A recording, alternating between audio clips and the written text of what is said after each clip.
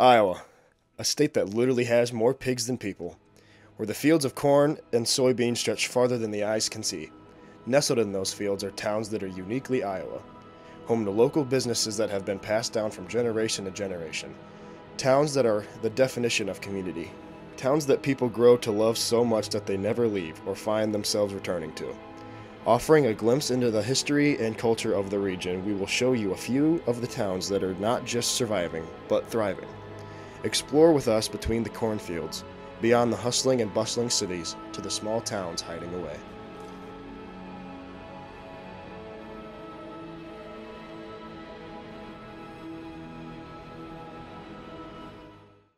Welcome to Waverly. My name is Brady Wheeler, and I'd like to show you around some of the best parts of Waverly and talk with a few of its residents. Check it out.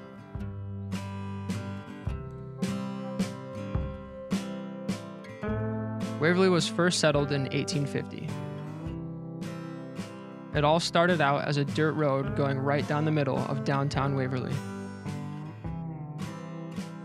It has been growing ever since.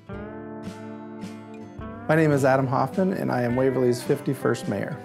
I became mayor on January 2nd of 2020 after running a campaign in 2019, and I'm in my second term. What makes Waverly stand out or thrive? Our community stands out and thrives on several different things. We've got great outdoor spaces through our parks with our leisure services program. Our school district is, growing and thriving in the manner that it's a respected school district. We have a lot of open enrollment. We have Wartburg College in our community that is a focal point for aspiring people that want to learn and get careers. In your opinion, what are some of the best locations in Waverly? Some of the best locations in Waverly that I really truly appreciate is our parks and open space. We've got several parks that also offer a Frisbee golf course. We have a traditional golf course. We have got the river access for boating, kayaking, fishing, all those types of activities. But we can't dismiss the wonderful venue that Wartburg College presents itself as well. What do you like best about towns this size? Towns of this size, of about that 10,000 census, it's a great mix of different personalities, cultures, be it age as well. Our school district has fairly decent sized classes where you get younger families that are having those kids go through school. We've also got Wartburg College that has aspiring people that are continuing their education that come to our community from all over the world. So that's some of the things that I really like to see in a community this size, and I appreciate. Is there anything you'd like to say before I go? I really appreciate the fact that individuals identify Waverly as a growing community just up the road from a major metropolis in our state, and we're not forgotten about. We are obviously seen as an opportunistic community, and it's always a pleasure to provide a different insight and viewpoint to individuals like yourself. As the mayor has stated, Wartburg College truly is important to the town of Waverly, and it has been around for a long time. On another note, Waverly even has its very own hydroelectric plant. It was established in the 1880s, and it still produces power to this day.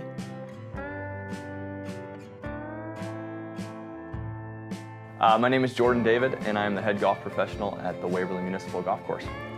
How long has this business been in Waverly? This business was created in 1929. It's certainly been developed an awful lot since then. What does your business offer to Waverly? The business offers recreation, I guess I would say, especially important over the last few years, especially when COVID came through. We exploded a little bit by having an outdoor recreational safe activity to do. And like you said, we have been doing since 1929 in Waverly. So, what about Waverly makes your business thrive? The municipality of it. Truly it's a business that's open to everybody. Sometimes in the golf world, golf courses can be a little bit stuffy, can turn people away. I don't think we've got that at our facility. I think this is truly a place that is open and available to everybody. A few more outdoor activities include a dog park, brand new baseball diamonds, a soccer complex, and so much more. My name's Connie Yonda. I like the smallness of Waverly, yet it's big enough to have everything that we need right here in town. What is your favorite thing to do in Waverly? One of our favorite things, especially during the summer, is when they have Revive, which is the Christian concert here in town. It's kind of associated with the fair, but that's one of our fun things because there's fun things for the kids to do. The adults can kind of relax, and it's just a fun family event. In your experience, how would you describe the culture here in Waverly? That is a hard one, but we kind of have a diverse culture-ish, I would say, with Wartburg in town. It's a safe culture, which is nice. We don't have to worry too much about our kids playing with other kids in the neighborhood and that sort of thing. So I would say it's a safe culture. Another unique location in Waverly is the Sub City Restaurant, which used to be a train station years ago. It is one of my personal favorite restaurants in Waverly.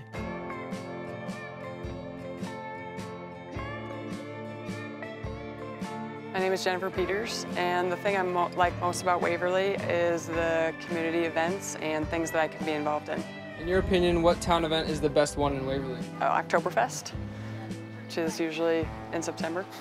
Are there any final words about Waverly you'd like to share to the people watching? Overall, I love Waverly. I've loved it for a long time, and with the river and the various events and things that you can immerse yourself in and get involved, I think it's a great town to be a part of. Something that I can't forget to mention is the brand new Bremer Brewing Company. It has become extremely popular, and they are growing every day. My name is Dawn Stover. And one of the things I like most about Waverly is the smell of Nestle floating through the air. I always tease that it's like living in Wonka land. In your opinion, what town event is the best one in Waverly? I really like the county fair. I enjoy the music acts and just the atmosphere and the smells and the kids and watching everybody do what they do, and the chickens. The chickens are very important. Are there any final words about Waverly you'd like to share to the people watching? I think Waverly is a wonderful community. I enjoy the people here, and being a community with outdoor things like the rail trail and the nice parks, and it's just a beautiful, beautiful community to live in. It's clean, and I would recommend anybody moving to look at Waverly. Now that you know what Waverly is all about, I'd like to say that growing up here is actually great, and I'd recommend coming to Waverly for your next mini adventure. All right, next up on the tour is a small town called Grundy Center. I, Berlin Kloss, will be your guide to all the things that Grundy Center has to offer. Grundy Center is a unique little community. The people of this town make a really concerted effort when they do something to do it extremely well. There's no let's do it cheap and do it again. It's let's do it right the first time, and then it's good for good, and good for a long time.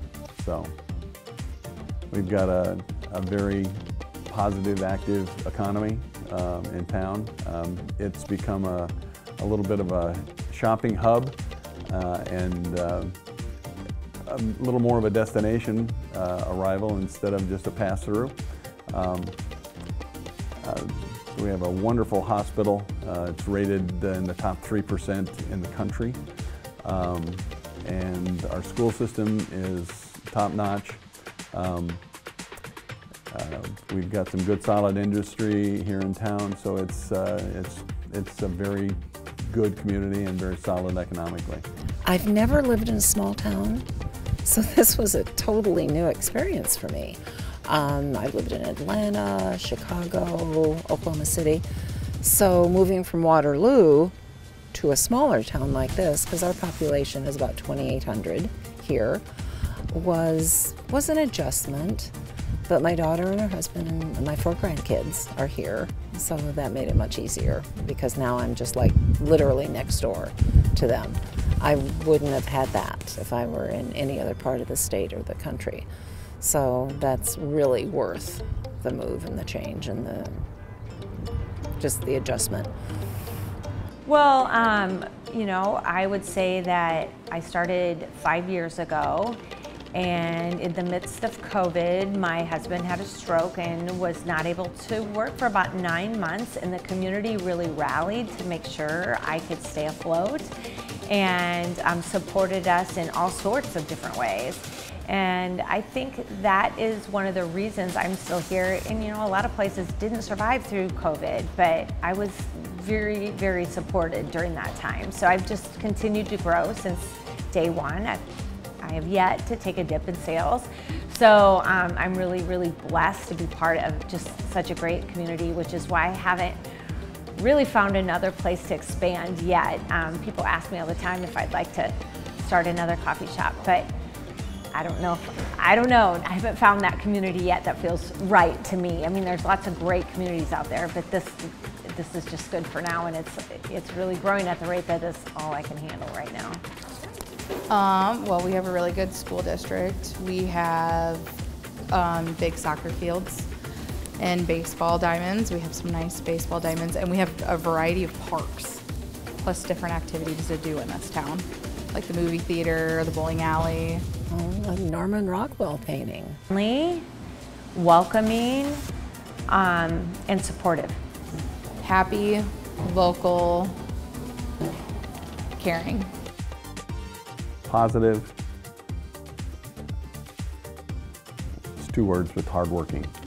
I really, not necessarily a story, but I did a little video piece for our community a while back, and the comment I made, or that I ended with, was I have literally gone around the world and I have looked for another Grundy Center, and I have yet to find it. It's just a unique attitude and atmosphere. I can think of no better place to live.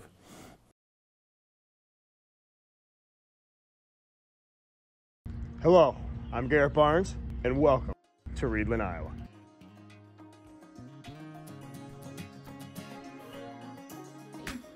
Located in northeast Iowa, this small beloved town is home to 857 people and one old grump. Established in 1904, Reedland has been a steadily growing community, rich with history. Reedland has grown street after street since it was born, and now it has a select group of small businesses running in its core. Although Main Street is being renovated at the moment, this small town's bar is still running full swing. Grumpy's, a clear homage to the town's mascot, has really put this town on the map. I think that Grumpy's has put Reedland on the map. It's brought everybody from all across the state into our community, and they've really enjoyed coming here, and it's just putting Reedland on the map. I think it's bringing a lot of people to this community that normally wouldn't come here, and they're getting to just see like how loving and friendly we all are, and it's become a family. And coming into this community 6 months ago, didn't know how I would be treated. It's kind of mind-blowing for me. Everyone treats you like family once you get to know everybody. It's really a very nice, close-knit community, and I feel like I'm welcomed. And and customers the same. You're gonna feel that when you're here. You get to know people, and yeah. With Grumpy's, Main Street's seen its most parked cars on the street since the 90s. Reedland holds 4 churches along with 2 elementary schools for your children. The locals couldn't agree more that this town is a great place to start and raise a family. Well, Reedland to me means small town living. Reedland means to me just quality small town living at its best. Well, it's all about community service. And to me, it's not about somebody's got a job and got to do it. It's about looking out for the citizens of Reedland and doing what we think is best for them. I was born and raised here, and I knew from the time that I left to go to college that I wanted to come back and raise a family here, just because of the community itself and the members that are involved. It means knowing who your neighbors are. It means relying on your neighbors in certain circumstances. It means talking to your neighbors. Take a lot of pride in them. try and be good stewards of our neighbors. It's community service is what being mayor is all about, and having the gratitude of that. And looking out for one another. And freedom. We're free to do whatever we want. We're not constrained by big city rules. But freedom means, Reedland means to me freedom, I guess.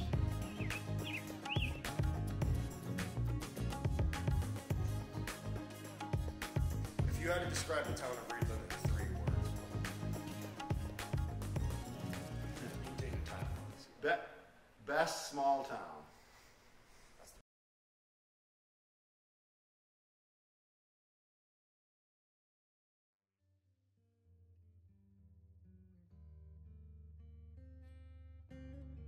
I grew up on a farm north of town, but I've always gone to school here, and I've lived in my current home for 50 years. We're 50 miles from anything in any direction, any bigger town. And so it's hard to get businesses here. We're in the middle of nowhere, really. The town doesn't grow a lot for that reason, but I think that's what's made our town unique. It's a great place for children. It's beautiful. We have the river running right through town. And so no matter where you go in Iowa Falls, there's always something really pretty to look at. It's pretty flat, but still, because it's a small town. And so there's a lot of community feeling, and you know your neighbors for the most part. And people get along, I think, pretty well here.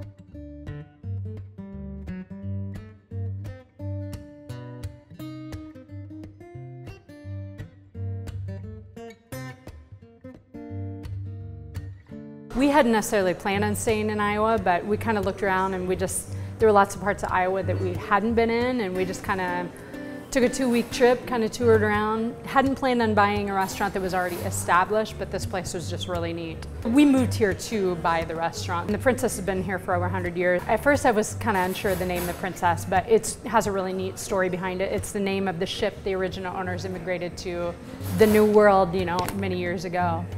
This is the largest remaining soda fountain in the US, thought to be in the world, which is pretty amazing. Supposedly Walt Disney offered to buy just the soda fountain years ago. He wanted it for a movie set, but they wouldn't sell without selling the whole business. President Eisenhower thanked the original owners for having dinner in here. So President Eisenhower has actually been in here and had dinner, which I think that's amazing. There was an actress years ago that worked here. Her stage name was Madge Meredith, and she was from Iowa Falls, worked here when she was younger. Well, she went on to be famous and worked with Marilyn Monroe. She came back for the 40th anniversary, and Marilyn Monroe sent like a telegraph saying she was upset that she didn't get invited to the party.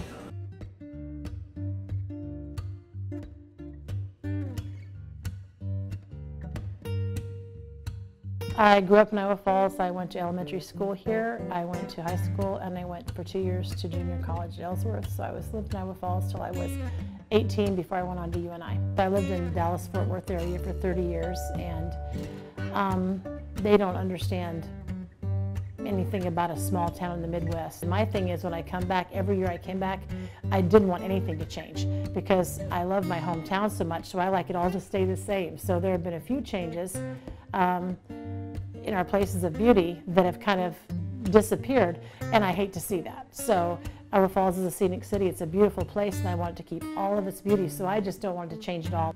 I liked living in Dallas-Fort Worth. I liked lots of things to do. I liked the cultural things, but I also got really, really tired of if you had to run to the grocery store to pick up one thing you forgot, it would take you an hour.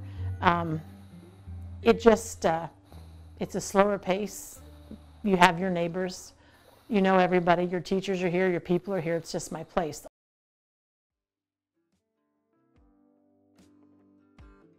This is Elma, Iowa, a little slice of heaven where the town bell rings at 6 p.m.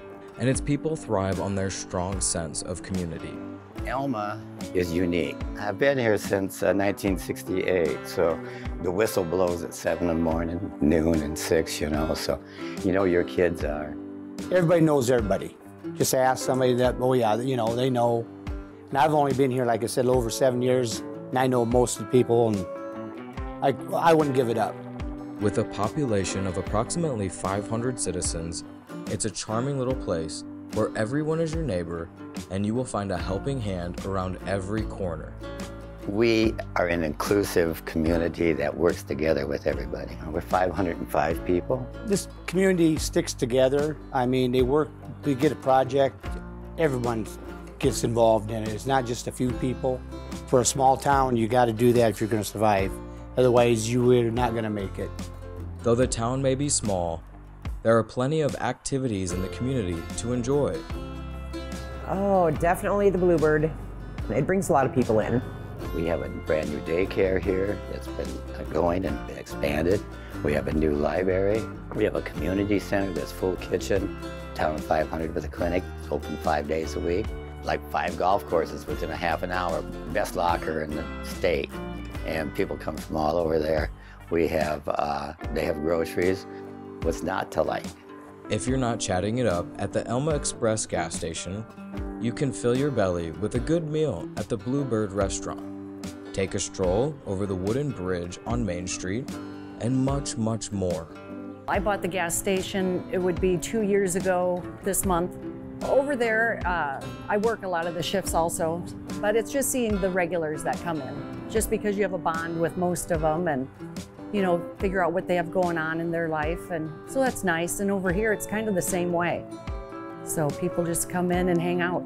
For the small town that it is, we have a big heart, and it's just an amazing community.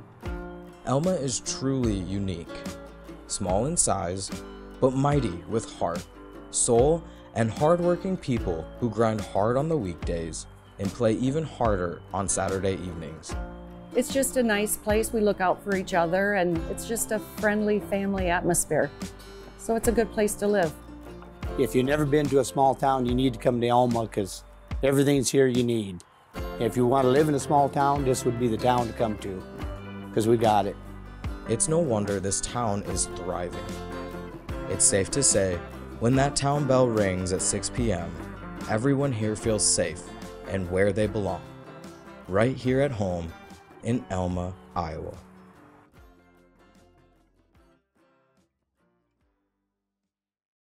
This is Spillville, Iowa, home to the Czechoslovakia pioneers.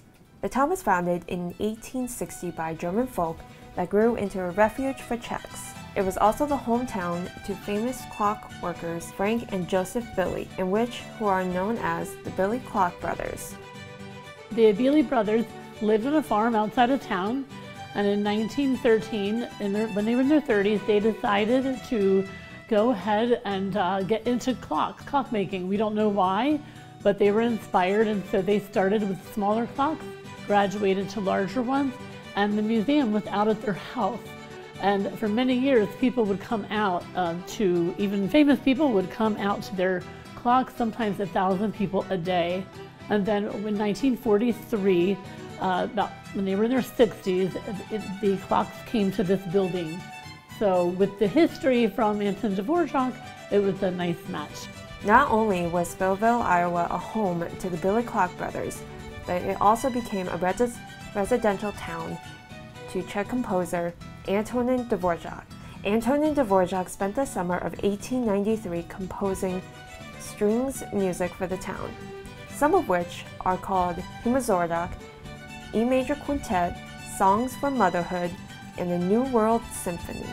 Anton Dvorak, the composer from the Czech Republic, he lived here with his family, which was 7-8 people upstairs in our museum. So this was their home only for the summer because he worked in New York and came here with his children because there was a Czech community, and it was a place for him to come and relax when he couldn't get home to his native country. In today's society, music is still a huge part of this town. Spillville has been known to holding lots of concerts for genres of music such as heavy metal, country rock, and rock and roll. The Billy Clocks Museum and the Antonín Dvorak exhibit still stands to this day. Primarily Czech town. We have one of the oldest Czech schools in if not the oldest in the country. I forget the year the church was was built. It was, it's a beautiful old church if you ever have a chance to go look at it. There is a lot of the altars there and the iron crosses, those were all by local artisans, and it's just a nice small town to live in. There's a lot of weddings pretty much all summer long. There's weddings here and dances, and we have a lot of live music on our stage that we built on the park. It's just a small town. I mean, you gotta create your own fun, I guess. After years of hand carving wood and composing creative art has really paid off. Welcome to LaPorte City, Iowa. With a population of just over 2,200 residents and the town being just over 1.5 miles long, the quarters are close, but the community and people are even closer.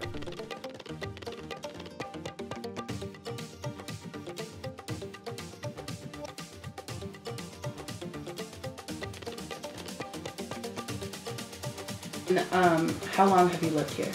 All my life. Small towns are a great place if you're a kid because you can go anywhere on your bike, you can, hang out with your friends and things like that. So yeah, it's a lot of fun growing up in a small town. Since I've been the clerk for almost 13 years. Though LaPorte City does not have many businesses, they do have one business that has been here for over 10 years, Tootsie's, the ice cream shop.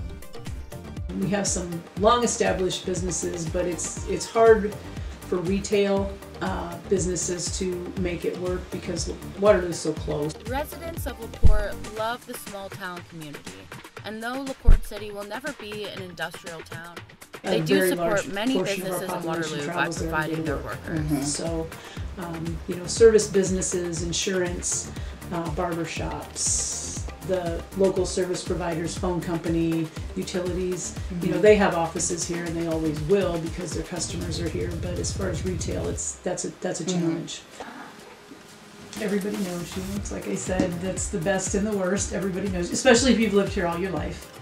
People have known me all my life, and they, but it's a good thing. We were able to make Main Street walkable, ADA compliant walkable from the city parking lot 5 blocks down. We also added the trail that goes behind the fire station, and it connects to the Cedar Valley Nature Trail. I think it's important to give people not only the the basics that they need, like trash pickup and plowing the snow. I think you need to give them community, and you need to provide them with these kind of places to gather so that they can become, because otherwise people don't.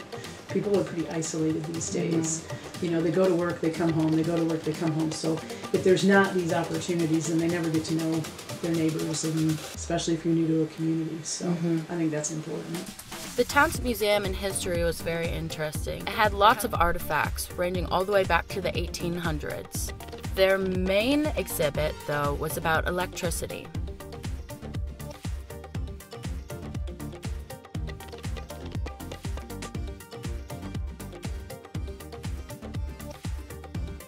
Currently, I'm standing in front of the LaPorte City Golf Course, where the LaPorte City members and community came together to purchase this location.